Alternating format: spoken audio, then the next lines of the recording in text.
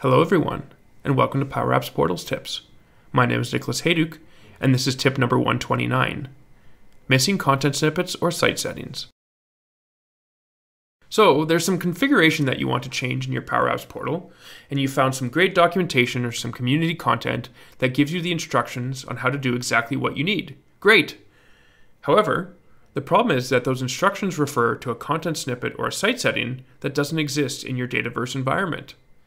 Does this mean that your version of Portals doesn't support what you're trying to do?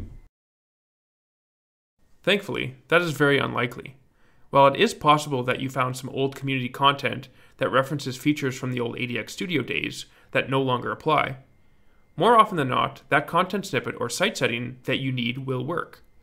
It's just Microsoft has not pre-created records in the content snippet and site setting tables that correspond to all of the available options.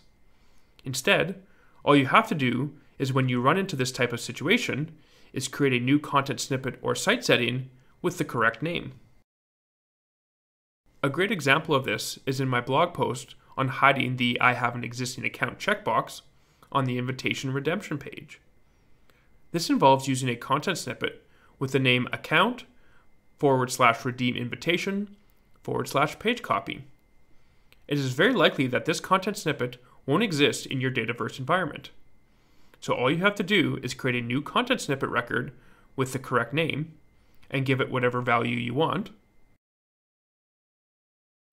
And don't forget to clear the cache.